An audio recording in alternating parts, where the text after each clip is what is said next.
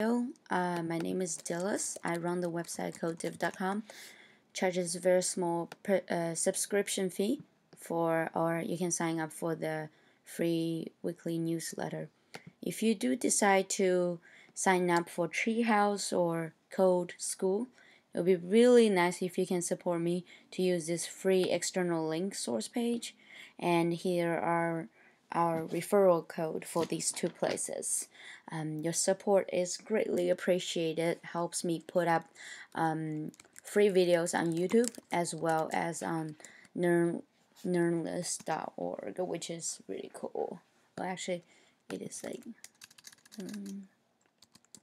something like that. Yep.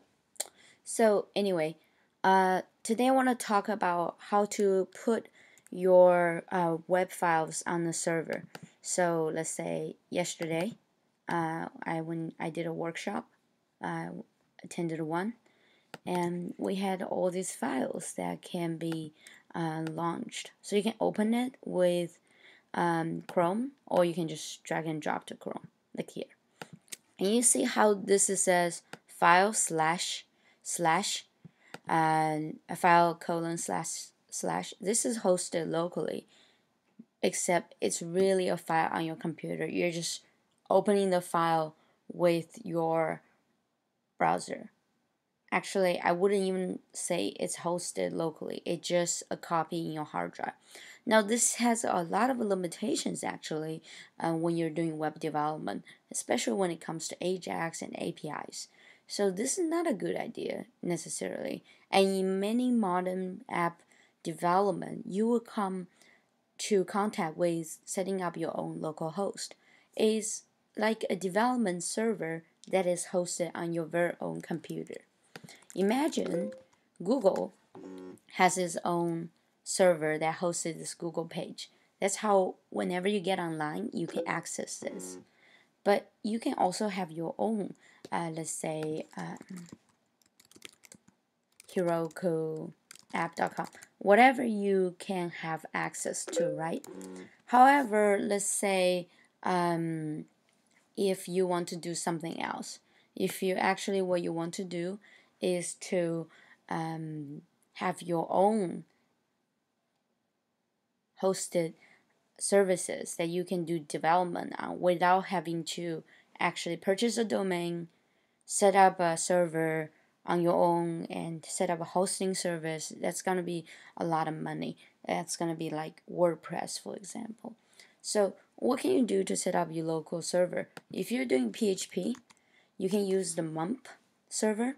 It will kickstart Apache as well as MySQL. MUMP stands for Mac.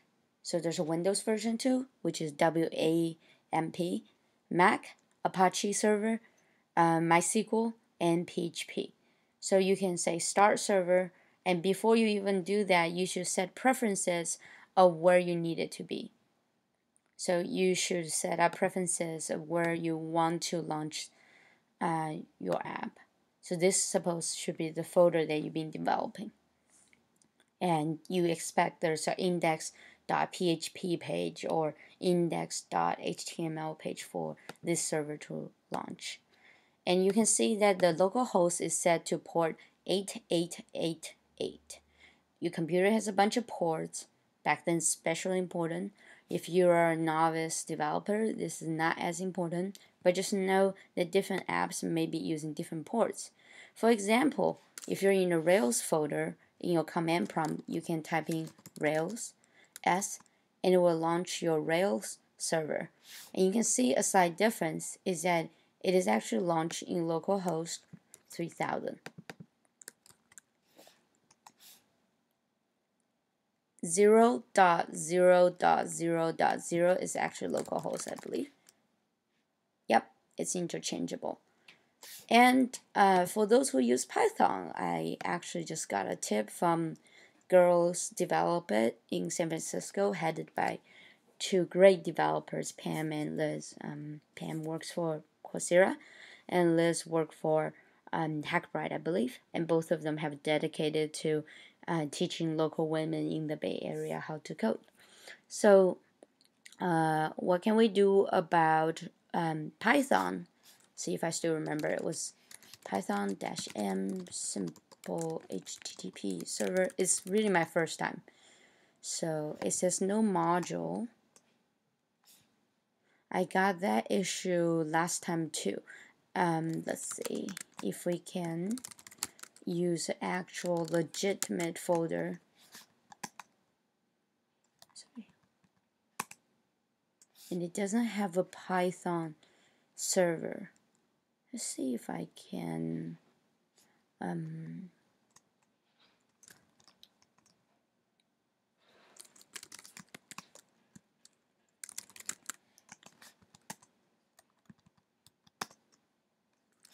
no module. Let's see. Not sure why this is the case. As usual, we have to debug via Google. Very important because you know, I don't know Python. Actually, I used to. And I don't know Python that well. Completely forgot about it. So when we encounter an issue, we need to find it. Okay, simple HTTP server. I'm just gonna copy the same thing and give it a port, just in case that would help. Apparently, that really does help. So you see how I put a small cap S rather than capital. So that's always helpful, and Stack Overflow is where you should go. So if I now go to localhost 8000, remember mump is set to 8888. Yeah, it's my folder for all my files, so you can see a lot of stuff here. So here you go, and this is what happens. You can set up very quickly in a matter of 7 minutes or even less, really, if you just count the over talkative part of myself. We set up a Python server, we set up a Rails server, and we set up a mump server. So with mump, you can just go to the mump website or the WUMP website, and you can download actually the regular version. I think the Pro will come with it, which is very annoying. Just make sure there's no need to sign up for a Pro version yet, especially if you're a beginner. And with WUMP, it looks really different. One part you need to watch out for WUMP, for those who haven't been developing too much, is that Windows is a lot of times inherently harder to set up for modern web development. I highly recommend a Mac. That being said, Mac is not for everyone's favorite, and it's not exactly affordable. So if you do use a WUMP server, you need to find the www folder where you can put your web development. You can change directory to your favorite, but it's not as agile as the mump one, where I can just literally click in here. Say if I say Angel Hack, I haven't done that much in Angel Hack. It will really relaunch the server and both servers. So if you see the spinning wheel here, it means it has launched Apache for me as well as MySQL. If now I go to the WUMP port, it will look different from what I had before. For example, this is my Mandrill app where you can actually send an email to yourself. It was a cool API to use. So thank you for watching, and hope this helps.